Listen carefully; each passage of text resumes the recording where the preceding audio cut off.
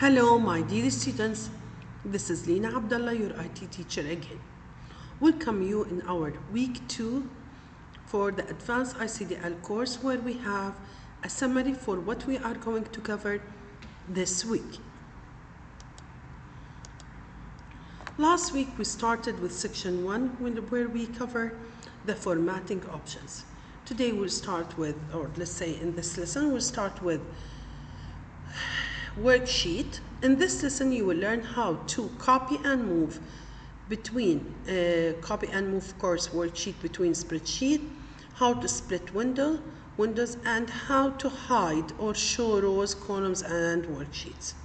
Of course, these skills are very important, where sometimes you have a certain worksheet and you need another copy of it. You can keep the original one and create another copy and rename it, as you can also move it to another spreadsheet file.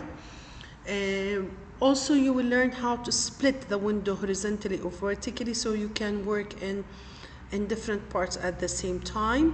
Also, sometimes you need to hide certain rows or columns so you can make the vision more clear, or let's say you can get closer to certain columns or rows.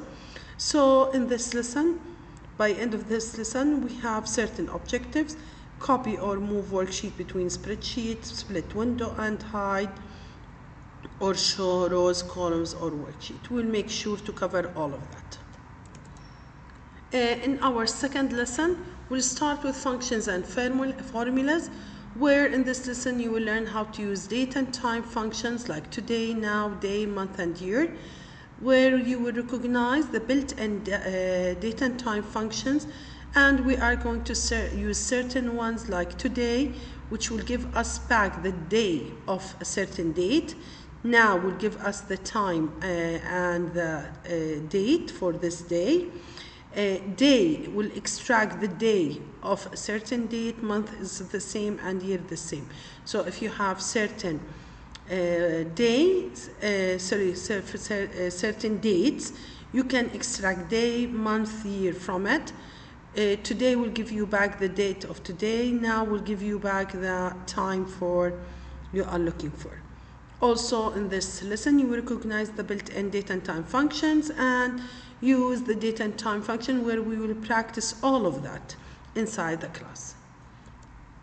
In our third lesson, we'll keep with functions and formulas section, and today we'll start with the mathematical functions, where we'll go over round up, round down functions, and sum of functions. These functions are very important, especially in math, where you can round up or down the normal numbers. I'm sure you are familiar with the round, but round up and round down they have different techniques. We will practice it inside the class. Also, we'll do summation according to a certain criteria. So for example, if you look at the picture here, you'll find that there is an example where we have different names and sales. So we can sum only the sales who they offer over 25, or we will sum the sales for David, or sum the sales for the names who they contains A. So you can apply the sum f function in different ways to let's say sum certain values according to a criteria.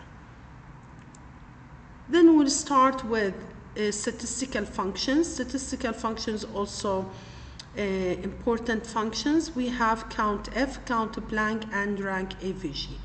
Count F, it will count the number of cells who they have a certain data. For example, you need to count all the colors black, so you will just count the number of cells who they have the word black, or they have the word Johnny, or they have Sammy, or whatever. So here you are not some certain values, you calculate the number of cells who they have the criteria you are looking for. Also, we have count black, will just count the number of cells who they are empty. Rank AVG, which give you the rank for certain numbers, and of course you know what is the rank, especially in the school we have rank for each one of you, so we will show you how to find out the rank for certain values. The last lesson in this week will be about text functions, where we'll use left, right, mid, term, and concatenate functions. These functions will be only applied to a text where you can find certain number of letters from the left side, right side, from the mid. You can trim, which is very nice function, just remove the space or the empty space from text. Also, we will use concatenate function, where we can use it to combine two texts together or three texts together in different cells. So my dear students, in this week, as you see, we'll start with the functions and formulas, and we'll go over different types of them, and you will find the benefit of each one and how you can even apply that to a real life examples. I wish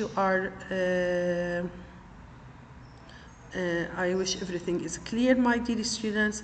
See you again.